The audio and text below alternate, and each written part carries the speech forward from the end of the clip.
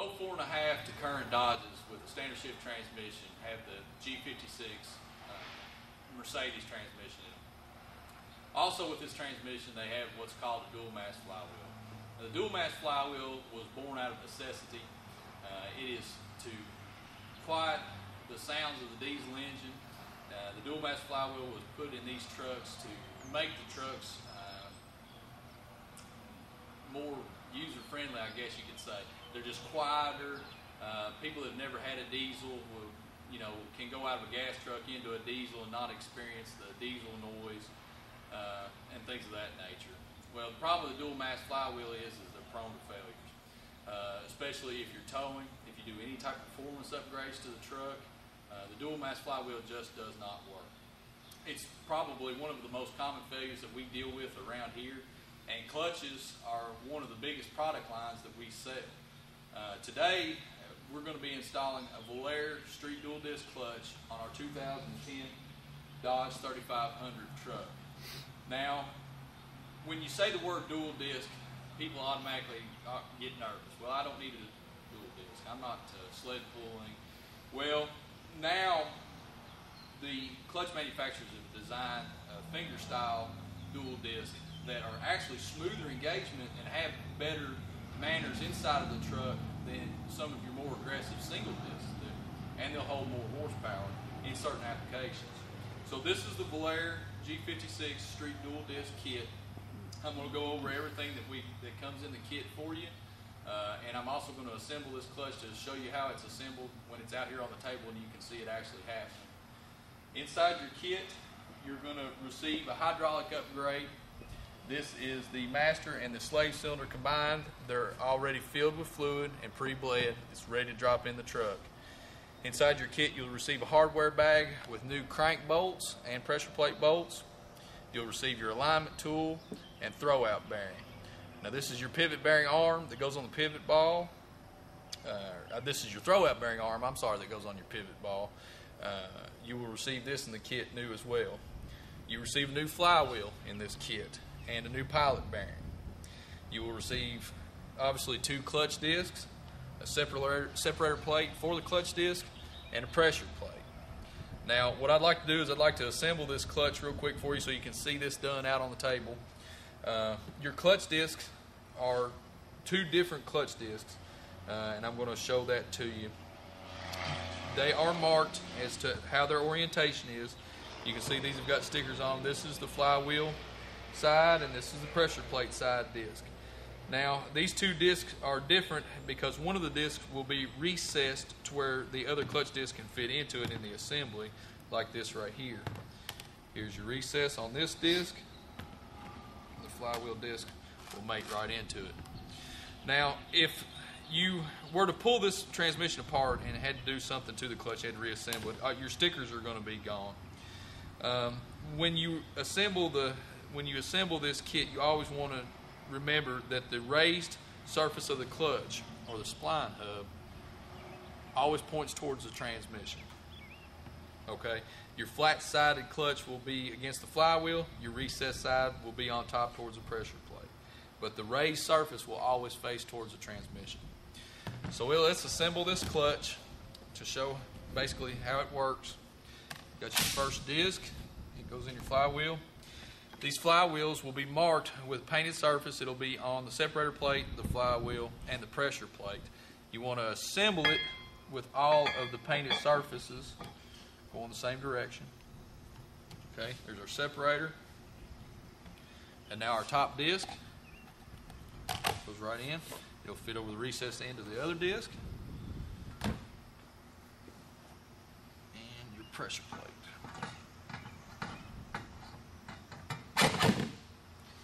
That's an assembled clutch. This is a finger style clutch, and this is what gives the clutch its very good streetability, very smooth engagement. You'll notice this if you've ever installed a single disc clutch. That's probably be a red flag to you. This looks like a single disc pressure plate, but this is designed to hold the dual disc. Now in this video, we're going to go over everything of removing the G56 transmission from this truck, from what you have to do on the inside to get your stick shift out, transfer case removal, drive shaft removal, the whole chute match. This is going to be a long video, but this is one of the most popular products that we've got on our website, probably something that we sell several of every day. So let's get started. Okay, first step in removing the G56 transmission from these trucks is to get the stick shift out of the interior. Now, where this is a 2010 truck, our cup holder console here is going to come out in two pieces. The first two bolts that you're going to want to attack are both metric 8s, and the first one will be here underneath what would have been where a standard shift transfer case would have been. There's the metric 8 bolt down in this hole. And then underneath of this cup holder here, there is another metric 8 bolt down inside that bore there. Okay, we're going to remove these two bolts and get the first section of this console out. Our first console piece is unbolted and it will lift straight out. Now your bolts will stay in there, so watch for those. Now we're going to remove the top half of the shifter, for ease of getting the second part of our console out. On our shifter boot, just simply grab it from the back and lift straight up on it. It'll come out. It's got two tabs on the front there. Then to access the two 13 metric nuts that hold the shifter, the top shifter half on, you just slide this boot down and then remove the nuts.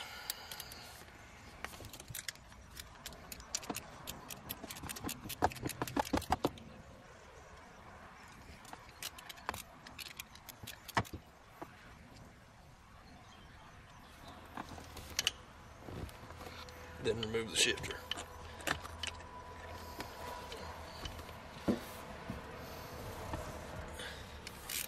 All right, on the second half, to remove the second half of our console here, you've got two metric 8 bolts that'll have to be removed still.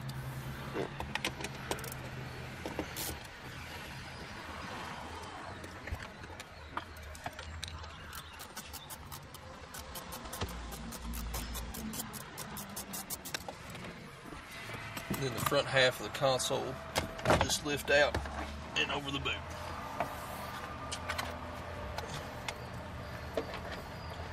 Now we're going to go after our air vent, connecting our back passenger vents here. This is a mega cab, so we've got the vents in the back at the bottom of the console. So to remove this, you simply disengage the connector, just slide it straight back, and then you just lift up on the air connection and slide it right out. Good. Now we're going to remove our dust cover for the transmission. It's on the interior here. This is our last thing. This is also held down by metric 8 bolts. There's 6 of them. There's 2 here at the bottom. If you move your carpet back, your sound carpet back here, just move it back just a little bit. You've got 2 at the bottom, 2 on the sides, and then you'll have 2 at the very front. Now this is a 2-piece dust cover. You've got a hard plastic cover that holds the actual rubber dust cover down. They'll come out as one unit. You'll pull both of them. You'll make sure that when you start to lift, you want to lift on not only the black plastic hold down, but the dust cover underneath of it as well. Okay, we're going to show you how the dust cover comes out of here. Just simply move your carpet back and make sure that you're grabbing underneath of the rubber dust cover and lift it all out as one assembly. Pulling straight up.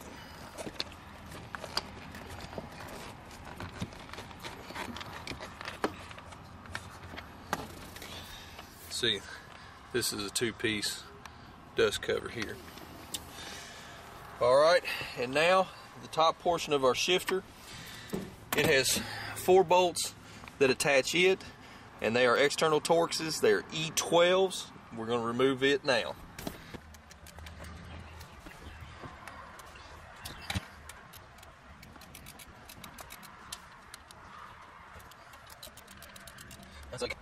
The G56 shifter has 2 alignment dowels on these these two corners right here, so removing it, you just kind of want to give it just a soft tap just to dislodge everything. Make sure the transmission's in neutral, and just lift the shifter straight out. Alright, now we're going to begin removing the drive shafts from the truck. Before we remove any drive shafts, we go through and mark drive shafts.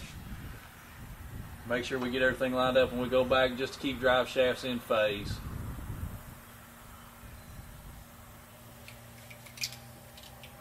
Your rear drive shaft is 15 metric. We need to put some power tools in this operation, is what we need. Yeah. Either that or we need suspenders, blue breeches, beards, and straw hats. That's right. Blue breeches. Yeah, let's get some power tools in this operation.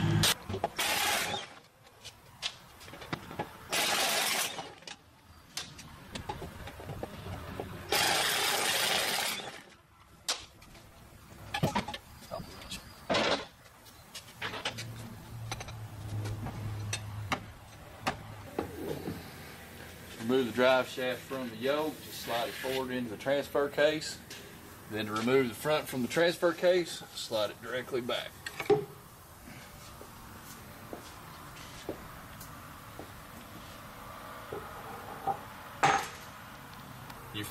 Your front drive shaft has 4 T40 bolts against the axle yoke, against the front axle yoke, and then 4 16 metric bolts on the back. And what we found to get the Torx T40s out of the front drive shaft is the Craftsman has a T40 Torx that's got a neck down on it where it's 3/8 drive, and it'll fit in the drive shaft there just perfectly to get on that T40. Then you can use an extension and a power tool. You don't want to round these off where they're Torxes, so we break these loose by hand first to make sure that we've got good engagement of the Torx bit, and we're not rounding. So we've already got these loose, so we can come back in with the impact gun and get them out.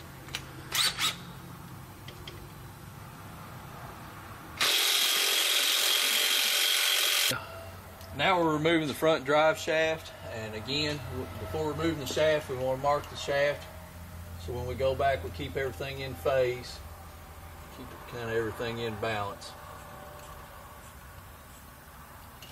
Now, when you're removing the front drive shaft, the rear bolts are 16 metric, the front bolts are T40 Torxes. Now, the T40 Torxes, what we found is the Craftsman has a 3/8 drive T40 that's neck down. It's smaller at the top than it is at the bottom. And what that'll allow you to do is when you go in to get these bolts, that'll allow that socket to go in there just perfectly. Now, when you go to break the T40s loose, your front ones, you'll want to loosen them by hand to make sure that you're not rounding them off, because it's very important not to round these off, and it's very easy to do. Rounding them off is very easy to do, so you want to get them started by hand. Then you can come back with your impactors. On the rear bolts, we remove these 4 metric 16s first and drop the drive shaft and let it sit on the cross member. That way we can move the drive shaft around if we need to get to our T40s. We got our 4 metric 16s out in the back. Now we're going to do our T40 Torxes in the front, being very careful not to round them off.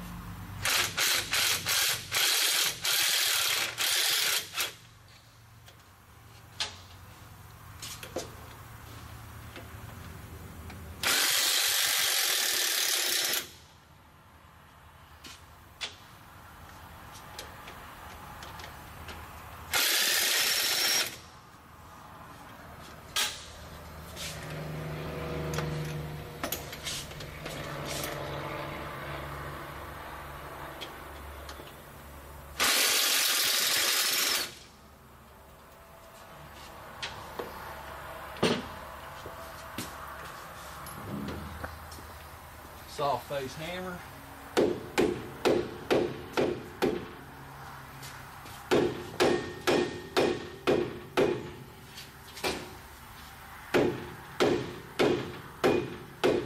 You might as well get your pry bar out too.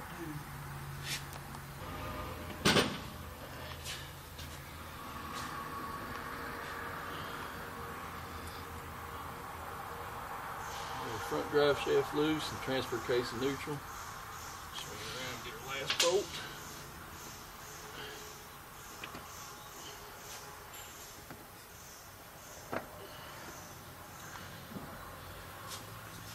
Use a soft face hammer.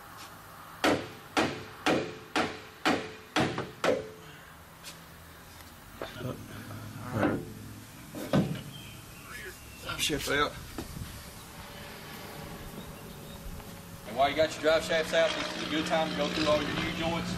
Make sure you don't have anything that's very loose or has a rough spot in it. That'll cause vibrations that will absolutely drive you crazy, not being able to figure it out.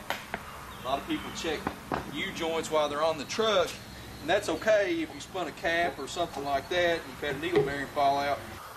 Now we're going to disconnect our electrical connector and our vent tube from the transfer case. This is an automatic electric case. You're just going to have an electrical connector right here. Just going to have a push tab on it. You just simply push the tab in, wiggle it, get it out of your way. And then your vent tube for the transfer case will just have a metal clamp on it, a pair of needle nose pliers, compress the clamp. You can move it back to where you can remove the hose. Just pull straight back on the hose, and that removes it. Now, you have 6 14 metric nuts that hold the transfer case on. There's 3 on this side, and there's 3 on the passenger side. We're going to loosen those, leave 2 of them on, and then we're going to remove the transfer case. In loosening the transfer case, you'll want to make sure that not only a long wrench you take, but you also have a stubby 14 with you as well. The passenger side gets a little bit tight.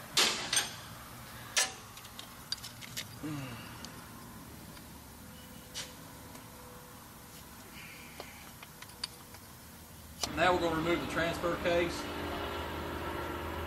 Once you have all 6 of your nuts off of the case, unbolted from the transmission, you just simply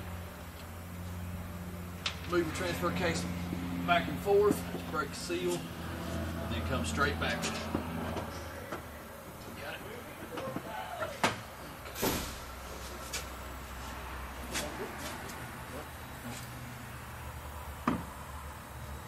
When you set your case down, you want to make sure that you put your output shaft, you don't want it to fall down because that'll let all your fluid out. Good. Before we put our transmission jack underneath the transmission and get a cross member out, we're going to go ahead and unhook our wiring harness here from the transmission. First thing we're going to do is we're going to take our slave cylinder out. This is a 13 metric nut on this, and you just simply remove it.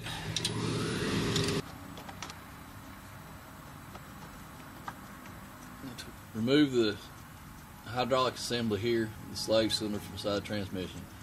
You simply pull straight back, and arm and all will come out. In unhooking our sensors there, this is actually a reverse switch. The 2 tabs on it, what we had to do was use a pair of needle nose pliers to engage that, and then just pull straight back on it, and it'll come right out. Okay, now we're going to go back around our wiring harness here and get all of the clips out of not only the transmission but also around the cross member.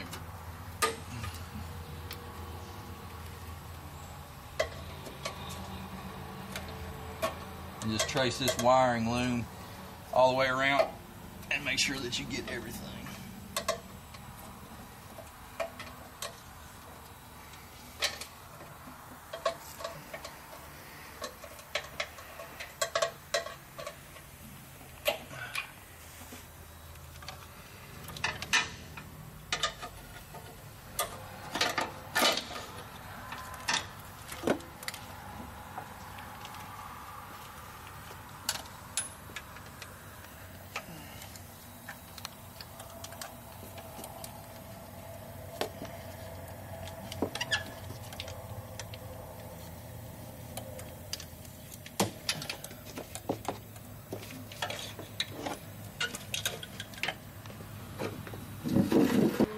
passenger side of the transmission, you want to unhook your exhaust back pressure lines.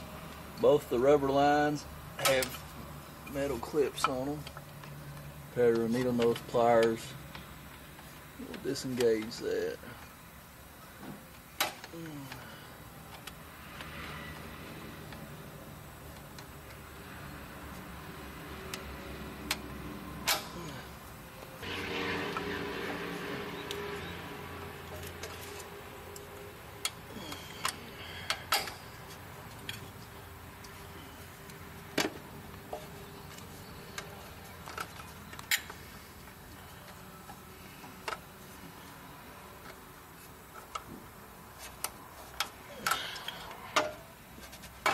Straight down. Then there's an electrical connector on the side. EVP sensor.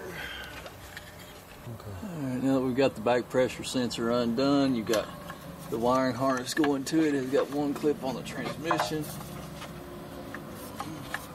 That has to come loose.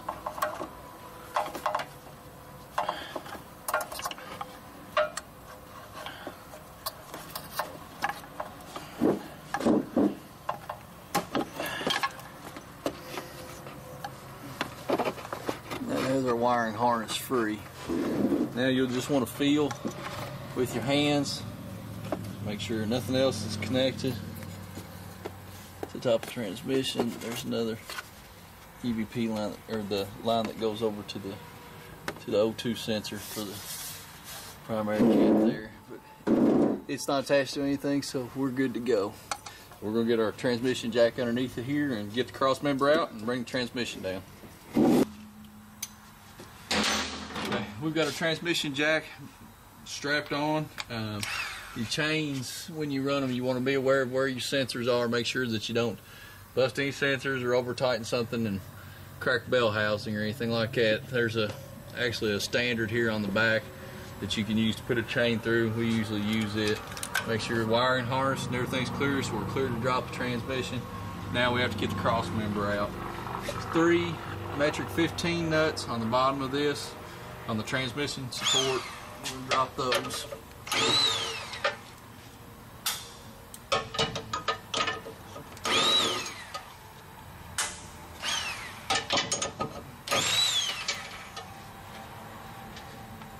And then you have 4 bolts on either side of the cross member, and they are metric 18s on the back side and 21 on the front side.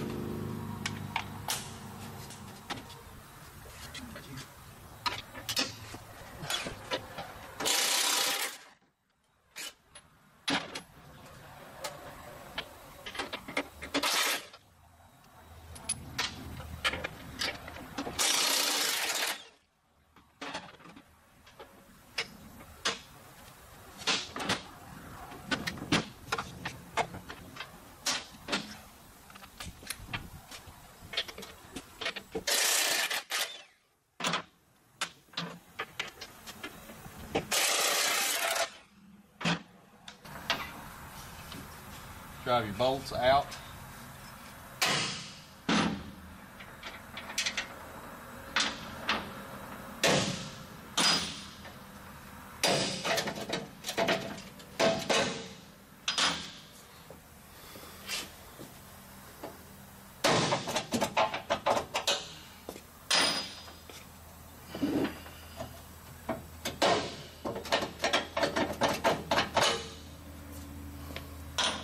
To get the cross member out, what you'll want to do is you'll kind of just want to work it where you can get some daylight on one side and bring it right straight out.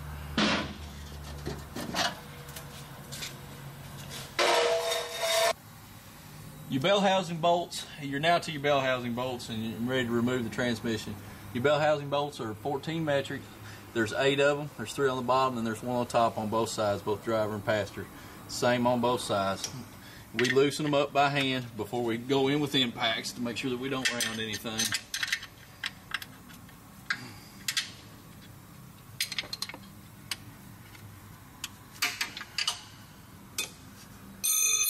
We throw wrenches, we laugh, we joke, cuss a little bit if we have to. Hopefully sometimes we don't have to cuss.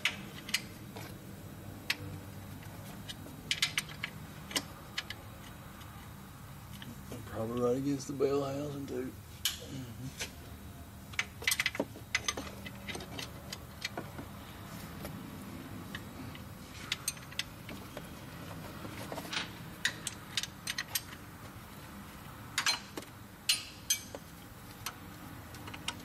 So we used to get a long extension bar and get ready for 14s. Once you've hand loosened all of your bell housing bolts, this tool right here will make your life 100% easier. This is just a 14 metric swivel head socket. You can use a regular 14 metric socket and a universal if you've got it, and a long extension bar, and this will make you twice as fast getting to your bell housing bolts. You can get away from the transmission jack and get where you're comfortable to be able to loosen them.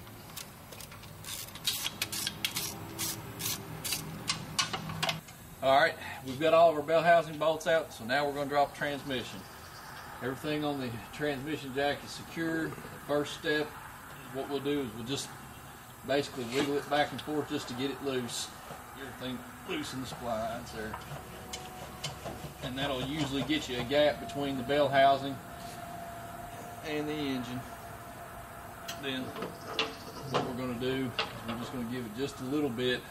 This is very important. This is just real light here, so you don't want to mar anything up. Just going to give a little bit on the prize bar just to kind of get it started back.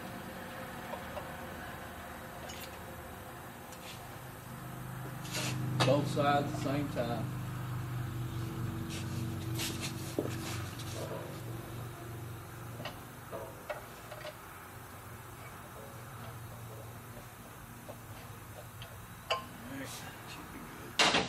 Everybody tells you there's not push straight back from the jack. Ready? Yep. Now you've got an exhaust hanger on this side, on the passenger side. What you'll want to do is you'll want to basically turn it all the way around and get it out of your way. And that'll let your transmission go straight back. It's right there.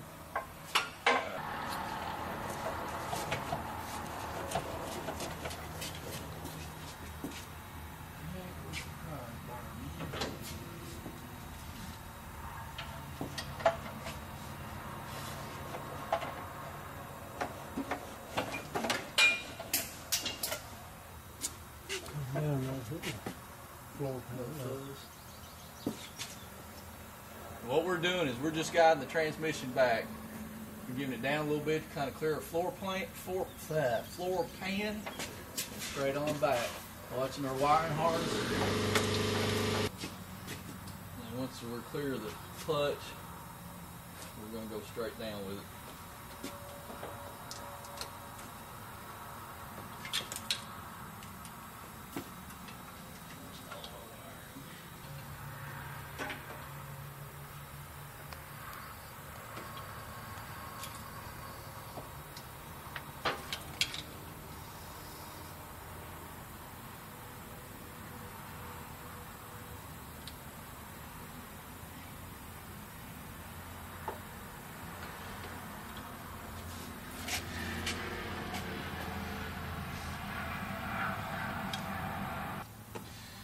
Okay, now we're going to remove our stock clutch and flywheel. We're going to start off by removing the pressure plate. There's 8 3/8 standard bolts that hold it down. 2, 2, 2, and 2. We're going to start removing them, and we're going to do it opposite corners here so the pressure leaves all at the same time.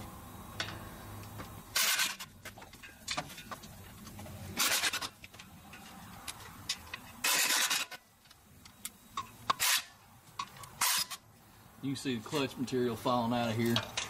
This clutch has already been slipping.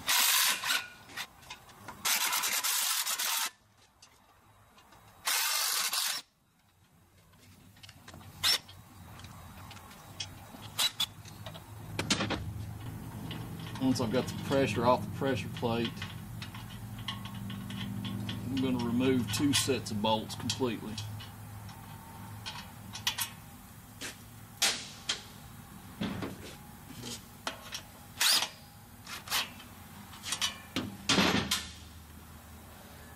leave a top bolt in it so it don't swing away. And then we'll remove the rest of the bolts.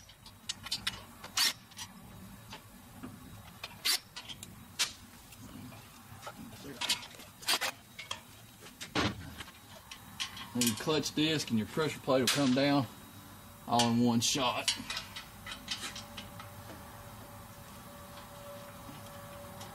You just want to support the bottom of the whole assembly. Once I've got my last bolt out and got it supported, slip my fingers behind it and drop the pressure plate and the clutch all in one shot.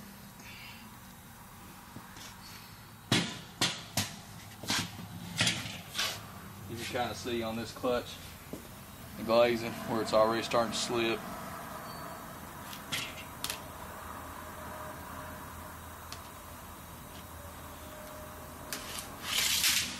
Heat marks on the pressure plate and the slippage.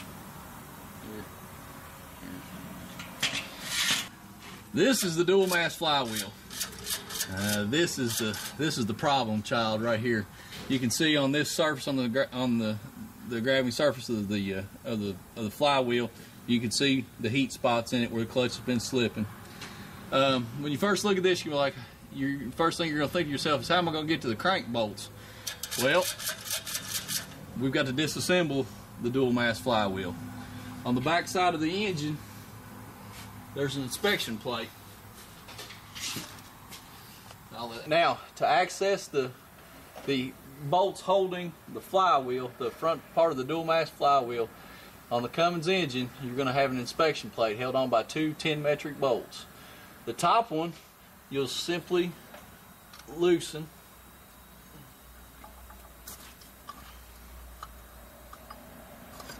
about 2 turns, and the bottom one you loosen. Okay, when you loosen that lets the inspection window come around, and you'll see 2 holes. The 2 holes are for the barring tool to turn the engine over, which most of you aren't going to have that. So you'll have to turn the crank by just getting a prise bar in here and turning the crank over. And the second one is to access your bolts. So this is your access window that we showed you how to drop the plate off of. This is for a barring tool. This is a Cummins barring tool. It actually goes in this lower hole here, and that's used to bar the motor over so you can get access to the bolts. Then the bolts are in this window right here.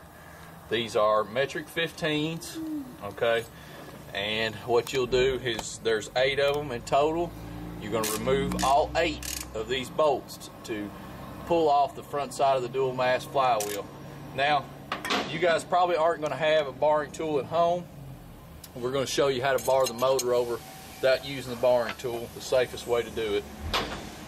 Now, since you're not going to have a barring tool at home, the best way to bar this motor over, since it's going to be up there, if you're still up top, you can turn it over with the alternator. That'll work just fine. That'll probably be a little bit better, but with it up in the air, you're not having a barring tool. If you run a bolt into the bell housing here, and then just get a small prise bar and get right on the ring gear, there's not a lot of pressure on the motor. That'll allow you to turn the motor over to gain access to the other bolts. Now, as you take your last bolt out, the 8th bolt, you want to make sure that you've got support on the front of this so it don't come down and hit you in your head.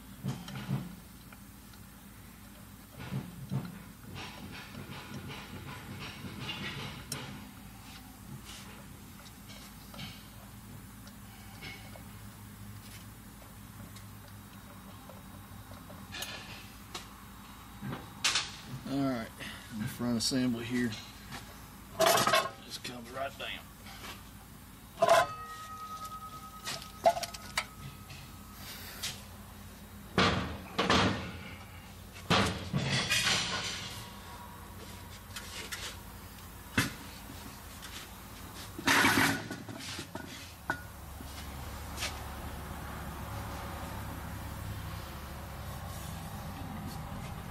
And that leaves us with our back spacer.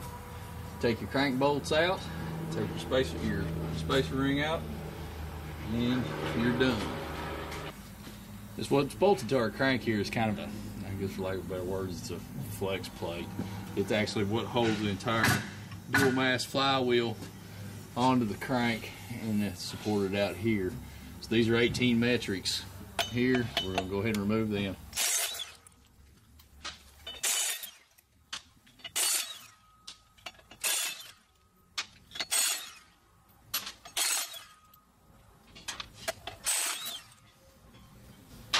And support this as you take your last one out.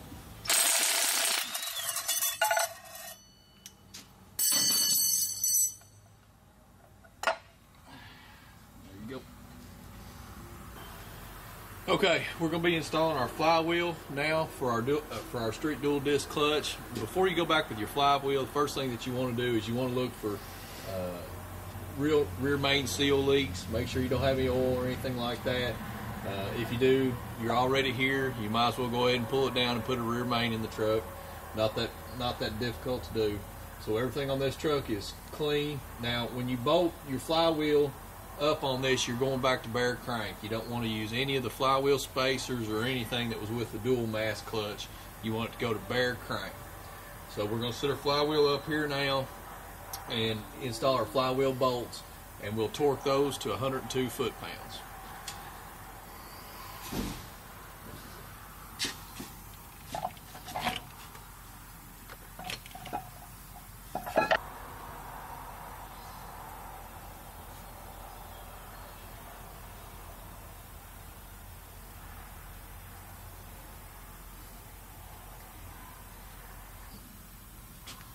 Alright, our flywheel bolts are 18 metrics, and we've put some red Loctite on each bolt.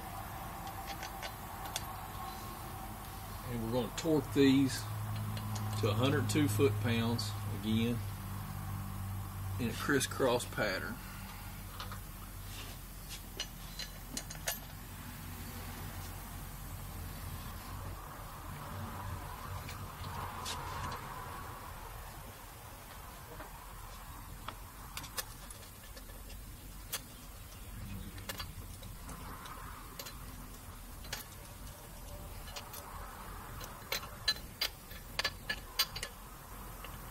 Now when you're torquing them, you'll have to have somebody to hold the flywheel for you.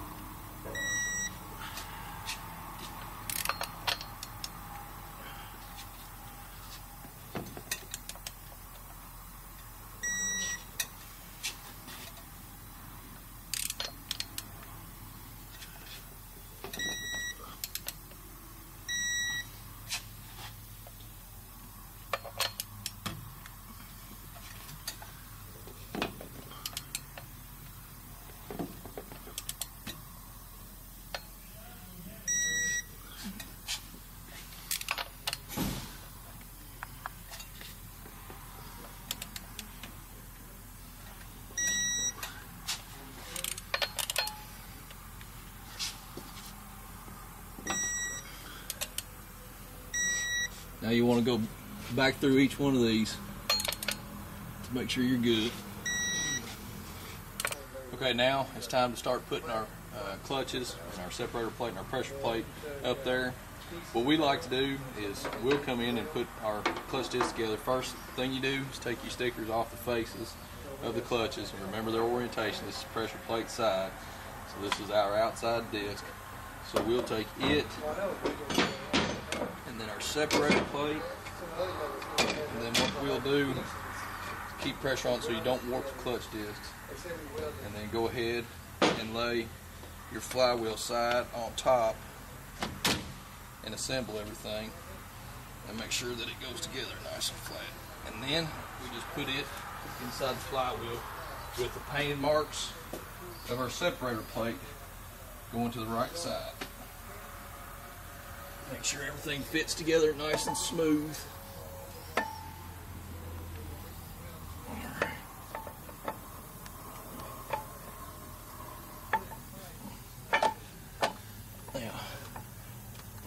Now you'll push your alignment tool in to make sure that it's got good engagement on your pilot bearing.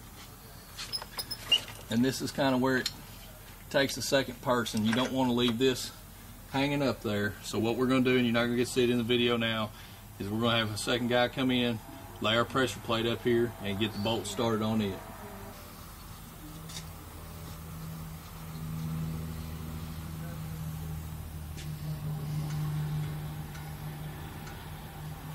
On our Valair pressure plate, you'll have two studs that are screwed into the flywheel, and they'll take 9/16 nuts and lock washers. You don't have to use any Loctite on any of these because you are using lock washers.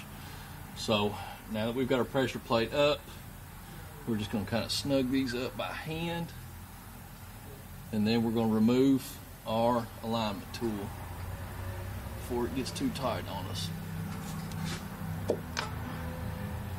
Go.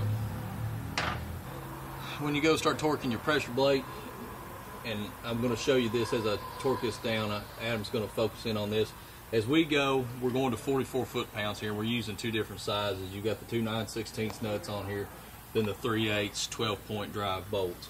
So you'll have to do some changing inside your torque ratchet, but what I like to do when I'm torquing pressure plate down is I try to go as even as I can with the fingers. So when I start pulling it down, once I start to see movement in the fingers, I'll usually switch to the opposite side, and then I'll try to go opposite of it. So you can see these fingers are starting to draw in. Okay, what I'm going to do is I'm going to bring the opposite side down just about even with it. Then I'm going to switch socket sizes, and I'm going to go out to the 12.3/8. I'm going to go to the opposite corner, and I'm going to draw it down even as well. That way we bring the pressure plate in good and even. You don't have to worry about any broken fingers or anything like that. And don't go too much on one side before you start drawing on the other one. Just keep everything nice and even.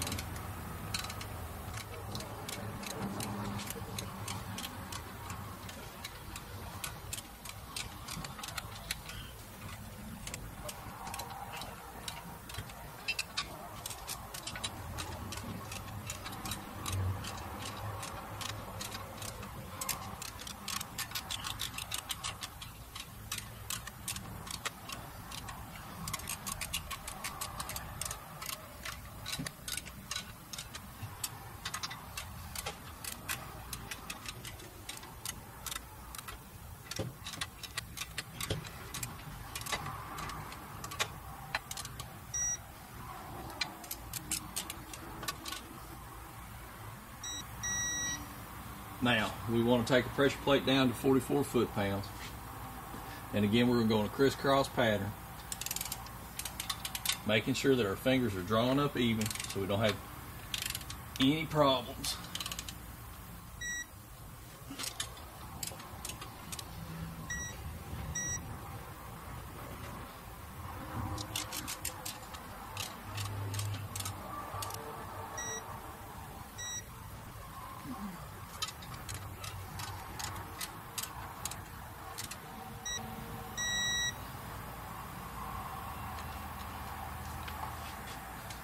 And we'll end out on our 9/16.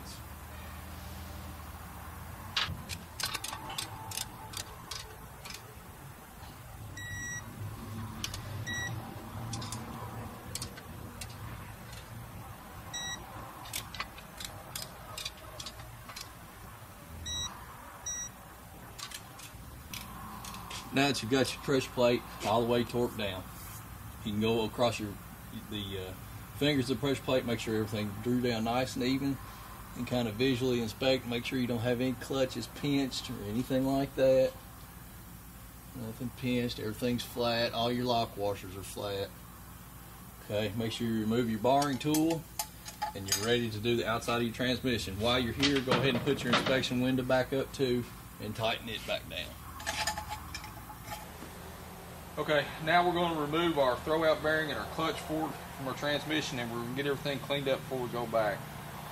It's very important when you're going with this, when you're removing your clutch fork, is watch this retaining spring that goes over the pivot ball. You don't want to break that, and then pull your throwout bearing right off the input shaft.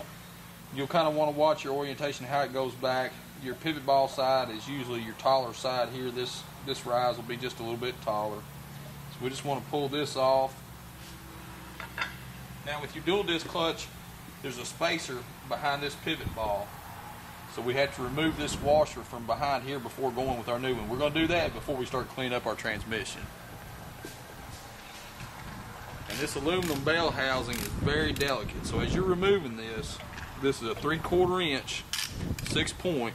When you're removing this, be very, very careful, because you can, if it's in a bind or if somebody's worked on it before you and it's cross-threaded, you can break it off really, really easy. So just pay attention not to put too much pressure on it. Just loosen it up.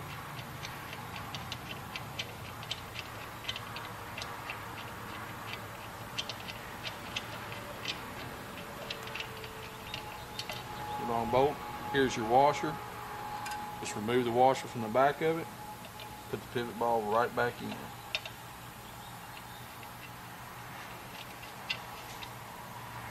Make sure there's no dirt or anything behind it. And you just simply want to snug this down. Again, don't break this off in the bell housing.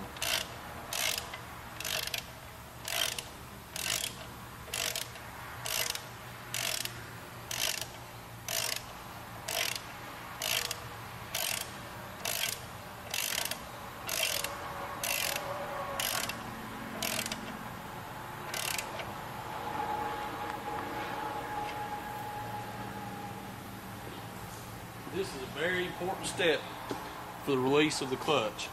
Make sure that you get that washer out from behind the pivot ball. Now we're going to clean up the inside of this transmission, paying attention to cleaning up where our throwout bearing is going to slide, and then we're going to start reinstalling our new bearing. Before you install your new throwout bearing, you're going to want to grease the input shaft retainer very lightly. This just helps your throwout bearing to slide on the shaft here. We've got our shaft cleaned up real good.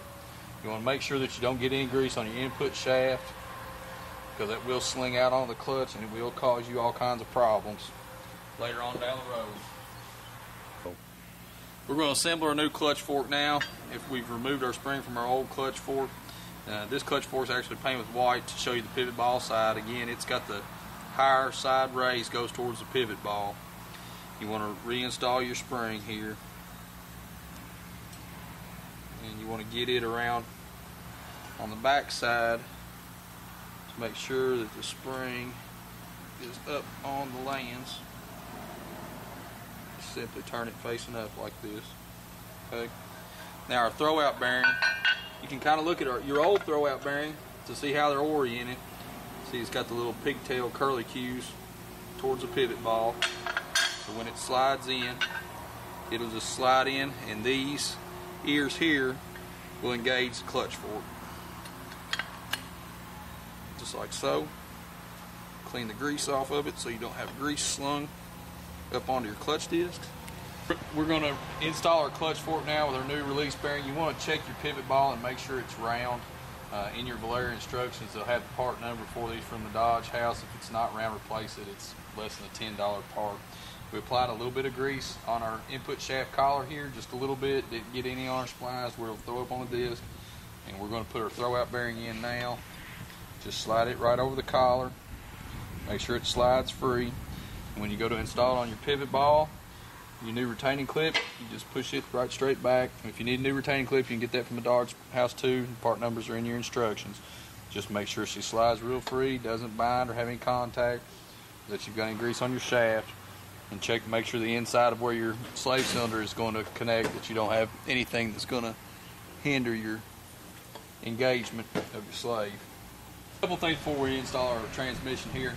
The G56 transmission is known for gear rollover noise. What we suggest you do with that, because this is an aluminum case transmission, the sound is going to resonate on it. It's going to be a lot louder, and this is a loud transmission anyway. Filling it with mobile Delvac synthetic transmission fluid 50. You'll have 6 quarts to fill it up to the fill hole, and then an additional 1 quart is what's suggested by Valair. This is actually what you will find in this transmission in your deuce and a half applications. Your bigger trucks, they have the mobile Delvac 50 transmission fluid in them. So we've already done that on this transmission, and I already got it filled and ready to go back. Before we install this transmission, we go to the first rail here, and we engage this first gear. And what that helps us do is that'll allow us to turn the transmission by the rear output shaft, so when we go to stab it, we can get our clutch disc lined up better. So this will help us with engagement into the clutch disc. And when you go to grab this gear, what you'll want to do is you'll want to grab your input shaft with a clean hand and make sure that you're stopping it, so you're one-to-one on your engagement there. So that's got us ready to go in. So we're prepped, transmission's filled, ready to go. No grease on our clutch, on our input shaft splines. Give one more once over on our throwout bearing, and we're ready to go. Make sure you double check all this stuff before you go back, because this is a one and done deal. You don't want to have to pull this transmission back out over something silly. Okay, when you start back up with your transmission, first off, the main thing that you want to do, because you're going to be bumping around in here, most of these trucks are going to have dirt and some cow dung if you're from around in these parts. So first thing that we do is we take a rag here and put it on top of the transmission so we don't get any dirt down into our transmission case. And as you start up with it, you know, you're going to have your wiring here. Your wiring on this G56, this loom that goes back across to all your DPF controls and whatnot, they will go underneath of the transmission as you're coming up. So they'll simply loop underneath. And you've got 2 sensors on this side. This one's for the transfer case, this is for a reverse switch. So make sure that they stay on this side. Then you'll have your electronic sensor for your EBP valve. Your EBP sensor will stay over here, and you'll want to pay attention to your exhaust back pressure lines as well. Now, going up with it, while you're down here eye level with it, this is the best time to get your left and your right set up, and your transmission up and down the flatness with the engine. You'll want to set that while you're here too. As you're going up with it, if your floor plan will allow you to clear, there's no exact science to this. The only exact science to it is do not pull this transmission up to the belt housing with the belt housing bolts. Do not do that. As you're going up with it, and we'll show you this as we get it up here and kind of get everything out of our way, and as we go to stab it or get the transmission line with the clutch spines and the pilot bearing. As we're going up here, we just want to make sure that all of our wires are cleared where they're supposed to be, that we don't have anything pinched. Pay attention to your breather tube for your transmission, for your transfer case, because it's got one tab that goes on a bell housing bolt up here. You just want to go up with it easy, take your time, and get everything lined up. And you're also going to have a hanger on that exhaust over here on your right hand side and your passenger side. It's going to be a nightmare too. So we're going to start up with our transmission and try to show you as many tips as we can going up with it.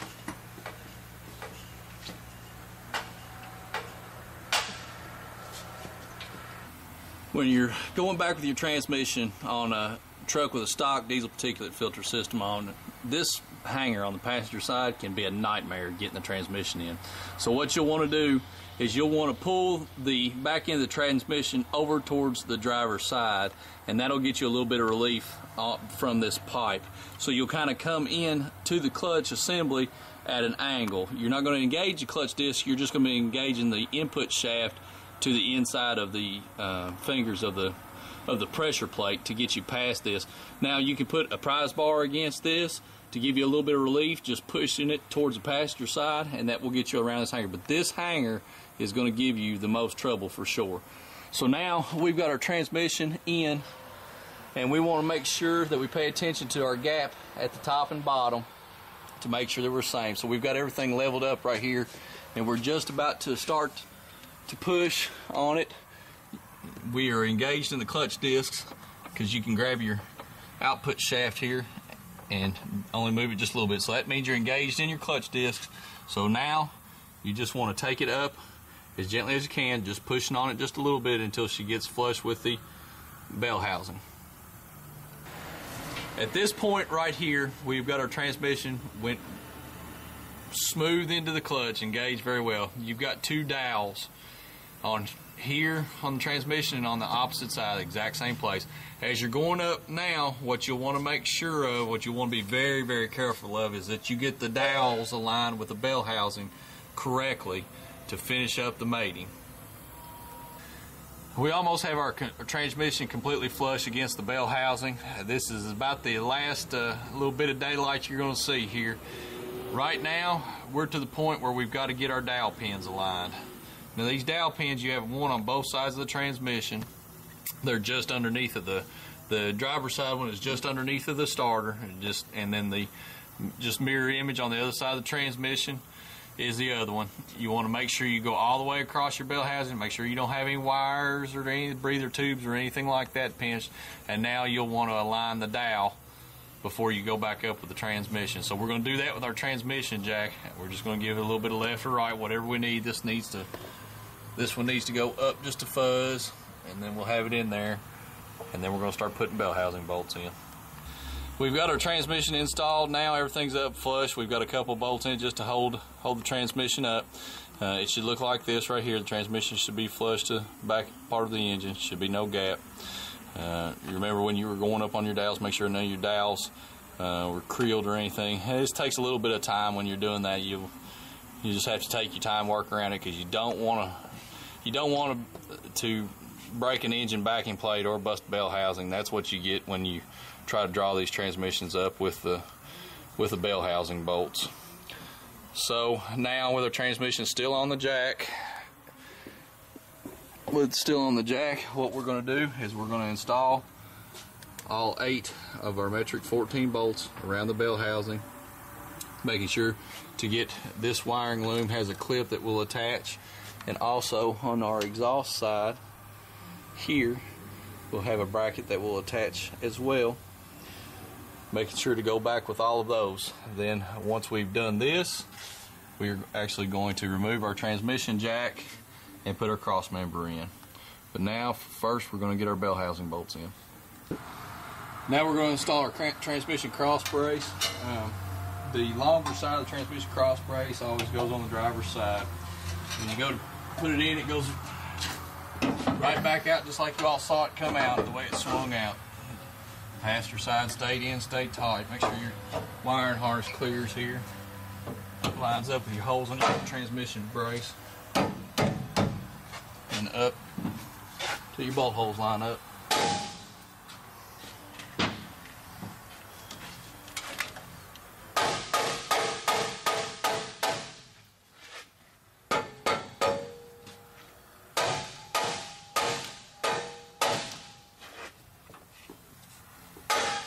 We suggest using a line-up tool to do this. Do not use your bolts. Tighten up your transmission crossmember bolts, 18 and a 21 metric, 21 on your backside.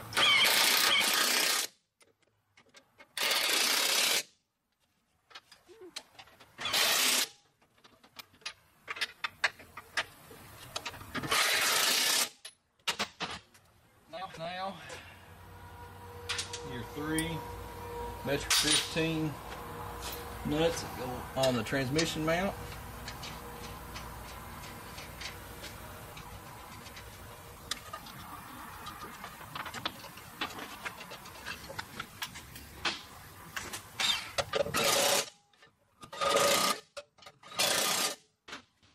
Now we're going to remove our transmission jack.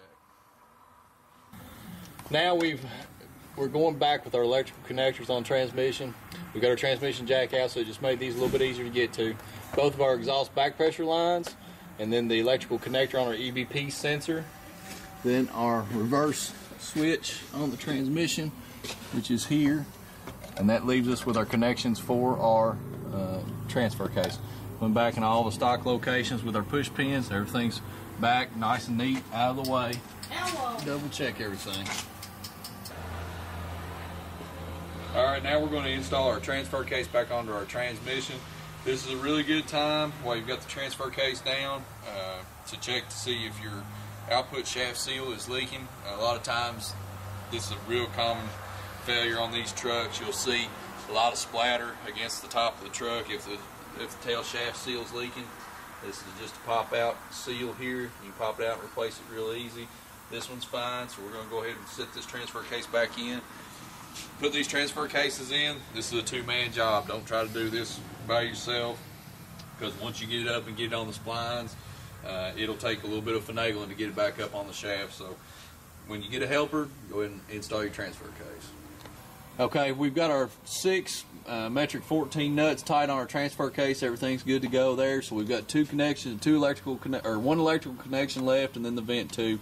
Where this transfer case again is a automatic electronic case.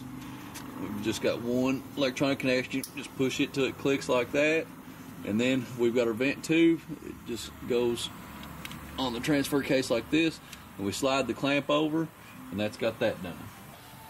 Now we're going to install our drive shafts on our 2010 Dodge.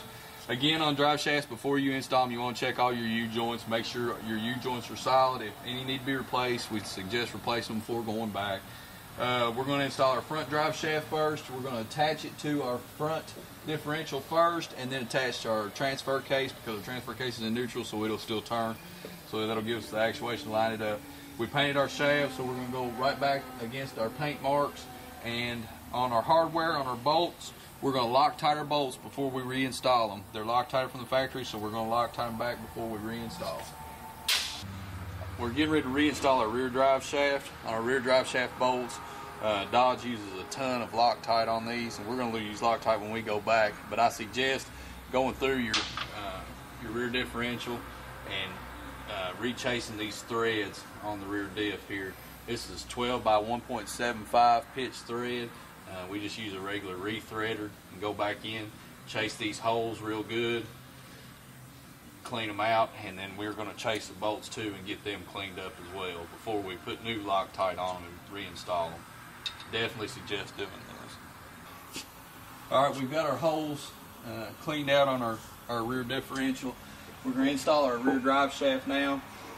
First off, you want to take your drive shaft and make sure there's no debris in it on the transfer case end, nothing that's going to slide up in there. And you want to install your transfer case in first.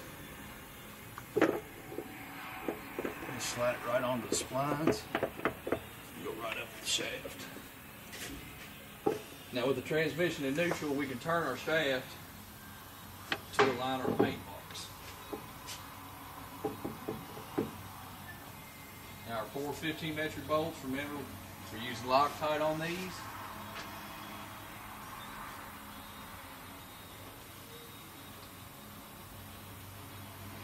And this will install our rear drive shaft. We're going to start removing our old hydraulic assembly now, because with this kit you receive a new hydraulic assembly.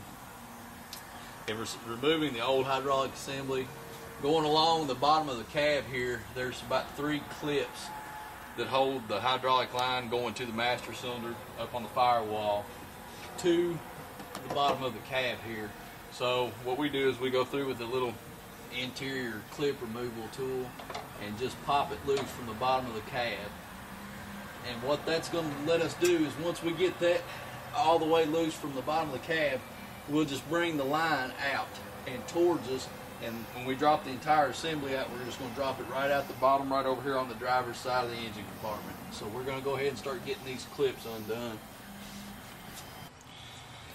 All right, we're doing our interior assembly now. We're going to put our shift fork in first, our shifter assembly. We use this Mopar gasket maker. It's for aluminum. Your shifter has an aluminum base on it. Your transmission has aluminum as well. This is just to keep you from having any oil to sling out of the transmission.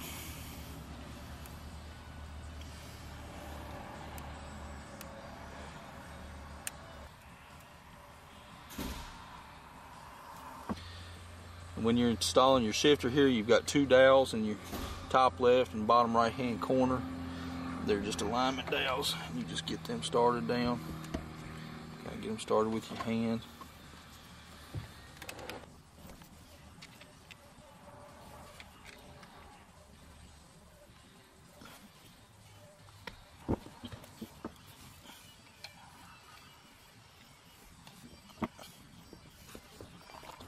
With your E12, you'll start taking down your bolts, and you want to start on the dowel sides and pull them down evenly. Alright, we've got our dust cover here for our transmission. Again, this is in 2 pieces, so you'll want to fit these together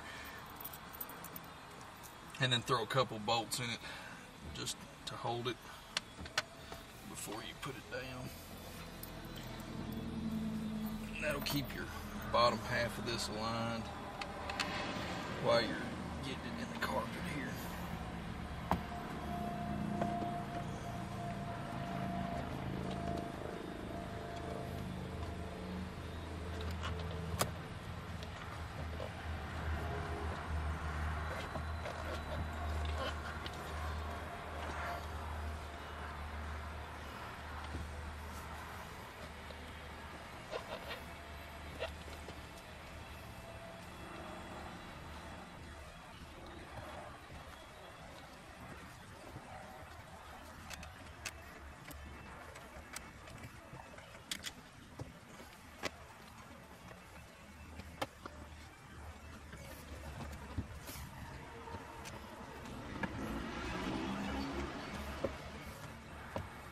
You just kind of have to work your hands around it and work the bottom part of that dust boot around the transmission. The shift tower. And if you've got it in correctly, that should line all 6 of your bolt holes back up. Just pull your sound dampening carpet away. Now we'll put the rest of our bolts in.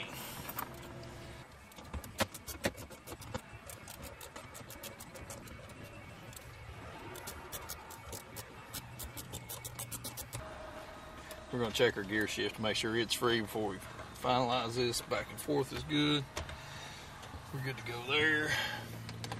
Everything's tight. Alright, now our air damper. Alright, now we want to place our air damper in here. This goes to our rear vents. And you want to start it in the front first. Just slides right over. Same in the rear. Slides right back in. It goes right over top of a stud right there. Then you slide this connection up to finish it.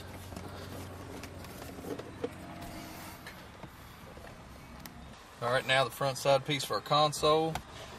It goes down with the front down. And there's locking tabs in the front here and here. Slide into those locking tabs and down, and that should line you up with 2 holes here in the bottom, like so.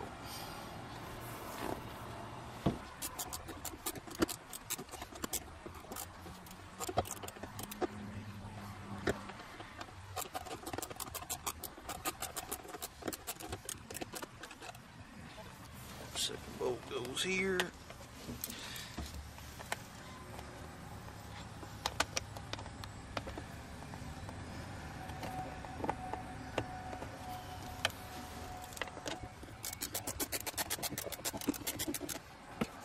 Alright. I just want to give this a once over to kind of clean everything up. Batten down our backside.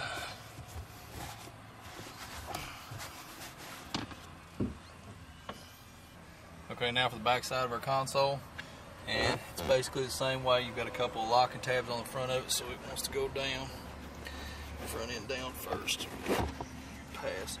Now our bolts, we just left them, they're already in the cups here, so locks into place right there, and that should put you right in place on your back 2 bolts. Alright, now we're going to install our shifter again.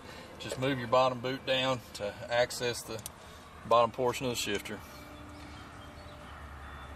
Put your 2 nuts on after you've lined everything up.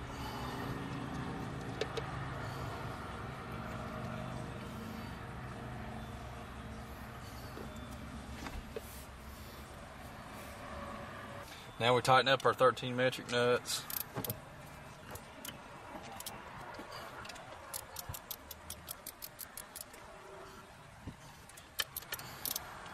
You want to make sure not to pinch the boot.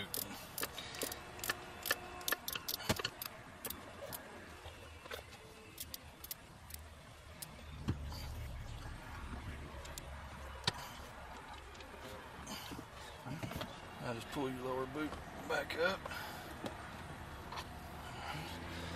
Push your upper dust cover down, and it's got 2 locking tabs in the front and then 2 push tabs in the back. So you'll insert your front first and push straight down on the back.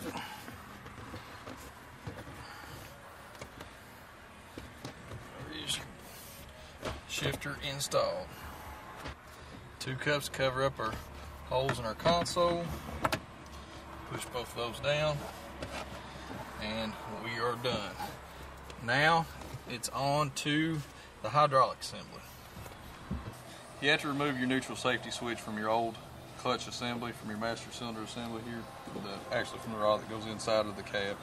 To remove it, at the bottom of it, 2 plastic tabs right here. Just push those together and slide this keeper up and out. Then you just simply push on the top of the switch, and that will release the spring-loaded side. Then push from the bottom. There's the entire switch. This grommet, this foam grommet, this rolls over. This plastic one does not.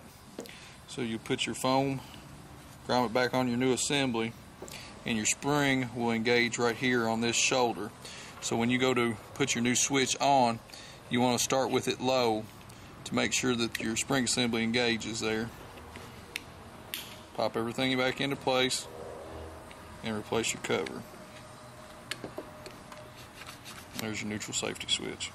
Now that we've got our safety switch installed, we're just going to give you a little tip here to make this easier on you. Valair's hydraulic assembly that they send you does not come with the metal bracket. This metal bracket inside the cab is held on by 2 15 metric nuts. It's right through the firewall, and it's right where we unhooked our old assembly. It will be easier on you to go ahead and take this bracket off the firewall and assemble it onto the master cylinder before you put it in the truck. And just trust me on this one. There's only one way that this goes, and there's 2 washers on here. There's a thin one and there's a thick rubber washer. You just want to make sure that this is tight. Okay, that's the key. Just making sure it's tight. And it only goes on here one way.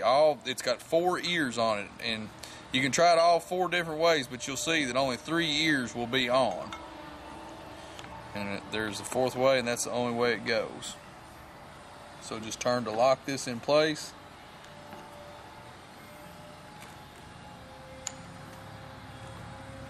That's correct.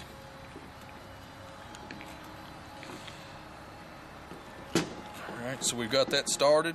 Now we're going to go ahead and drop this in the truck. Now, we'll finish locking this into place once we get it inside the vehicle. Okay, we'll start by fishing our slave cylinder down, going towards the transmission. It will go between your brake box and your steering shaft here, and then to the outside of the frame rail. Be very careful of the starter, because you got metal parts on here. Don't want to flash. So you'll keep the hydraulic line down,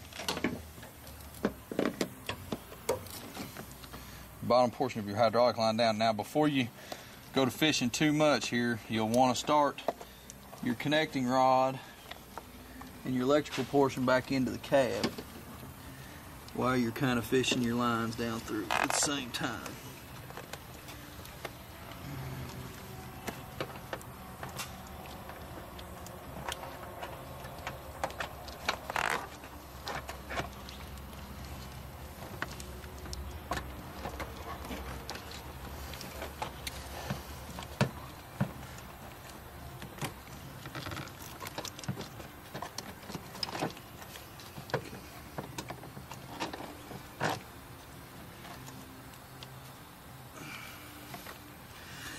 Alright, finish locking it into place.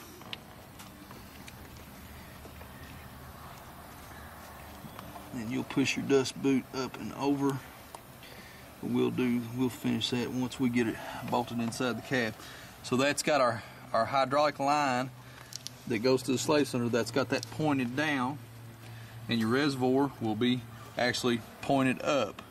Make sure that you don't have anything kinked, and we'll probably be mounting our reservoir somewhere in this area right here, as long as we can get to it to fill it in case we need to, and it's not kinked up.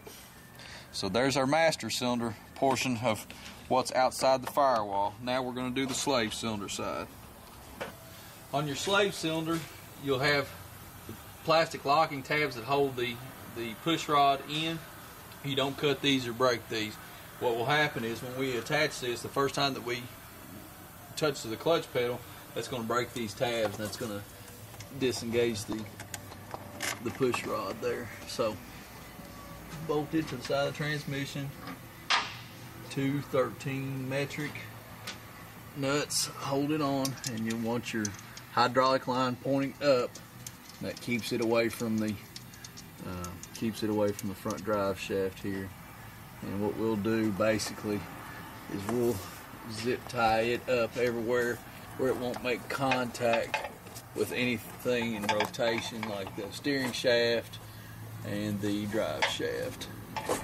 So I'm just going to kind of get a gauge on where I need to be there. That's where I want it, right there, because that's the only place where it's not kinked or anything like that. We zip tie it right to one of them brake lines and we got it. Now we're going to tighten up both the 15 metric bolts. There's one right above this and just to the right. We're going to tighten up both of these bolts, and we're going to re-hook our electrical connection in for our neutral safety switch, and then we're going to adjust our rod. Now when you're adjusting the pedal on your hydraulic assembly, it's probably going to come, the rod is actually going to come run all the way in. I wish I had a little bit better shot on it because I've already adjusted it a little bit here, but your rod will probably be run all the way to the back of the assembly. Now to adjust the rod, you'll just loosen up this jam nut, and then you can extend your travel or decrease your travel. So what I've got right here, and I just kind of gauged it by just mocking it up here, looking at the hydraulic assembly. What I've done is I've just kind of mocked it up here, and I've got it to where it's just about even on travel right there, where it's just about even on travel with my brake pedal. It's just about even with my brake pedal. That's going to be my starting point from right there. So I may have to do some adjustment on it. I'll know more here in just a second, but what we're going to do now is we're just going to finish getting everything battened up inside here and then see where our adjustment's at. Alright, we're going to take you through the initial startup of the truck after you've installed your clutch, and what we look for when we first do an install to know if anything's wrong or anything of that nature. So first off, again, like I was telling you when we were showing you the slave cylinder, when you first touch the pedal the first time, that's actually what's going to break the locking tabs on the slave cylinder. So before I ever start the truck, I'll usually just push the clutch in one time. Now I'm looking for a smooth engagement right there. Anything rough normally will show up right off the bat when you first push the clutch in. So now we're going to go ahead and start the truck.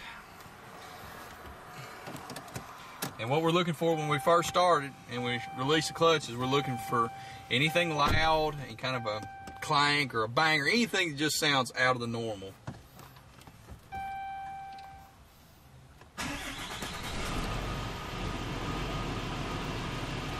Okay, so everything sounds good there. So we're going to release the clutch real easy. Make sure we're good. And that's basically it. So you can kind of tell, it's hard to hear it on the video, but you can kind of tell inside the cab here when we engage this clutch. Clutch is engaging about halfway down. That's good because that gives us a little bit of pedal travel there. So you've got a little bit of sound there, but not a ton of sound. Nothing inside the cab that sounds abnormal or anything like that. Now we're going to mount our hydraulic reservoir.